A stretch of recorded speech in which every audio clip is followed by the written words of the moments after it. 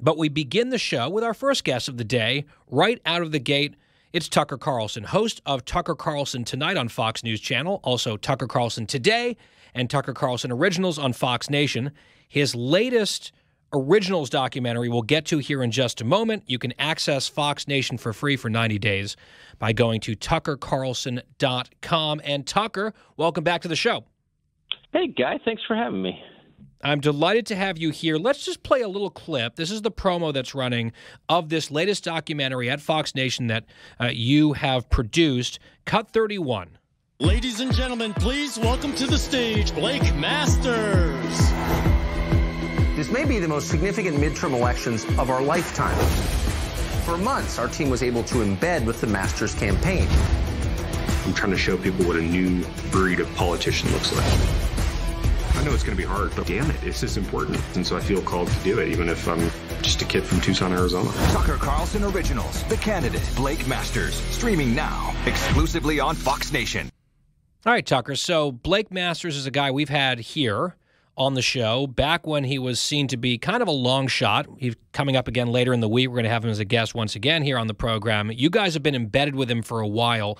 What was it about Blake and his campaign that made you select him as the candidate to trail?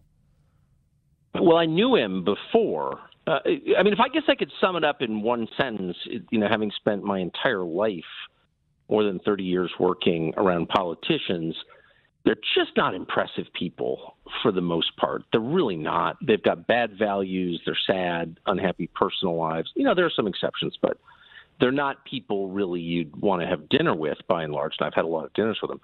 Masters is like a legitimately interesting, smart person. He's a reader. He's a man of faith, a family man, legitimately. He had a successful business career. But more than anything, he's grappling with what all these changes our society is going through mean. And how do you respond to them? And that's something that I've just long been impressed by. So I knew him already. He gave us the access. But more than anything, I have been desperate to be excited about anybody in American politics, particularly at the statewide level. And I'm genuinely excited about the prospect of what he'll do. And I never feel that way. I really do have contempt for them. I wish I didn't, but I do. Fair enough, but he's an exception to that rule. And what's interesting is when you guys and the camera crew and the whole production team started down there, and I sort of alluded to this a moment ago, it was one of those races that people were saying maybe it's a second or third tier possibility. If the wave gets big enough, maybe a guy like Blake Masters, sort of a flawed candidate, first-time guy, candidate quality issues, maybe he somehow gets across the finish line. But Mark Kelly's got this big lead and all this money, and that race is kind of looking over. Well, these days, that is not the case at all anymore. I think Masters has overperformed that conventional wisdom. I think his debate performance was really strong. The one shot he had at Mark Kelly, that's just from, to my eyes, he did very well in that debate. And I saw a poll out today. He's tied, despite that huge cash disadvantage he's been faced with in Arizona. This might be a pretty dramatic comeback story that you guys are reporting on. So I always thought he was going to win because his views match those of the Republican electorate. And that's the basic problem in Republican politics, I've always thought, leaving aside my own views. I've got all kinds of eccentric views that are not majority views. But a political party should represent its voters. That's the whole point of democracy. It's a representative government. The people rule, and they do so through their representatives. And at least I can't speak to the Democratic Party. I'm not a Democratic voter, but I know the Republican leadership. I know them all pretty well. They're not that interested in what their voters think. Their views on the big issues, war and peace, the economy, are very far from their own voters. Their voters vote for them by default because they're afraid of the other side. And it's just this terrible disconnect between the voters and their members of Congress. And I felt from day one, in fact, before he announced, just when I knew him as a person, that his views were consistent with the majority of the Republican electorate, and even in Arizona. So, yeah, I'm not surprised at all. Everyone hates him in Washington, of course, because you know exactly what his life in the Senate is going to be like. He's not going to go along with Mitch McConnell or whatever. I'm sure, everyone's pretending he's going to, but he's like a totally different kind of Republican. I personally happen to agree with him on the issues, but even if I didn't, I would think, we need a little diversity in this party. Not everybody can be the same kind of Chamber of Commerce neocon moron. Like, we have enough of that. We need a new flavor. And you think he's going to win? Oh, I've always thought he was going to win. Yeah, for sure. And then, there are other things going on. I mean, the move in the Hispanic numbers is crazy. And Arizona is very heavily Latino, as you know. And, that was always a huge problem for Republicans. But a lot of Latino voters have moved right, like pretty dramatically right, like a faster reset than I've ever seen in any group, big block of voters ever, maybe than there's ever been. And, that helps him. And it's just so funny. Like in D.C., everyone's like, oh, you can't criticize immigration or Latino voters won't vote for you. Really? It's just the opposite, actually. Like pandering to people, treating them like some, boutique racial group with its own specific set of interests that are different from everyone else's, talking about salsa during just basically being a guilty white liberal loser, that turns voters off. Like there are many Hispanic candidates who are strongly for border security just because they're Americans. Why wouldn't they be? You know what I mean? Mm-hmm. And so I've never thought, you hear people say, oh, well, he's tough on the border. Mexican Americans won't vote for him. I don't see any evidence of that at all. Yeah, I mean, look what's happening at the border. Look what's happening in South Texas and the realignment down there in politics. I mean, to your point, Tucker, I got to move to another Senate race. Did you happen to catch last night's debate out of Pennsylvania? Yeah. I mean, it was actually live during my show, but I watched it later. And I was really, I felt bad for Fetterman, to be totally honest, and angry at his wife for allowing this. I've been married for more than 30 years, and if I tried to do something like that, my wife would be like, no, I love you. You can't do that. You can't run for Senate. You're brain damaged. What? No. And, where's his wife? Honestly, I thought it was humiliating. It was awful. I cringed. I mean, I don't like Fetterman. I don't support his views or whatever, but I'm a human being, and I hated watching that. But I also thought it said something pretty ominous about the Democratic Party. It's like, why would you run a guy like that? He had a stroke in May. They've known this a long time. It's a Democratic-leaning state. They could have swapped in somebody else. They had time. They didn't. And it really makes you feel like they don't care. Like they think that they've got the system so wired. They own the media. They own the tech companies. They control the national conversation. They can run a mentally defective guy and get him elected. That's a very bad attitude. That's not a democratic attitude. That's a oligarchical attitude, and I just don't like it at all. I mean, to me, it's a story about him and his health, and I mean, I agree with you on his record and his viewpoints. He is one of the least appealing candidates to me personally that I've seen in a very long time in American politics, and I've been very outspoken about that for a number of reasons. Like you, I have compassion for him and his situation. I hope he fully recovers. He clearly has not even come close to fully recovering, and yet we've been sort of told for a while now that, oh, he's coming right along and he doesn't have to release the records because, that's too much. But look, he's appearing at events and his wife says he's fine and he occasionally says a few words and here's a doctor's note or what have you. Lefty journalists saying, oh, we've spoken to him at length and, this NBC woman was lying about he can't make small talk. They all piled on her for giving just a tiny sliver of the truth about him, obviously. This is not just about him and his campaign. It's also about a national media complex that I think sort of set up this really tough-to-watch moment last night through omission, lies of omission, exaggeration, or just sort of looking the other way. That's my view. I think it's a really smart point. They lied about it. They're totally corrupt. I've spent my whole life in this. My dad was in it. I always thought it was an honorable business. None of my children would ever go into journalism because it's just so disgusting.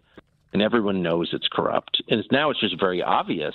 Charlotte Alter of, quote, Time magazine, which I was surprised to learn still exists, comes out yesterday with these tweets like, oh, I talked to Fetterman. He's actually pretty good in person, but, he's not good in large groups. He won't be good. She's just reading the campaign talking points over Twitter. She's just openly shilling. She's supposed to be a reporter? What a hack.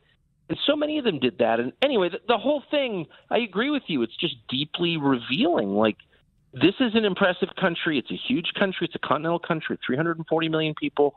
You should have impressive candidates run for the most powerful legislative body in the world.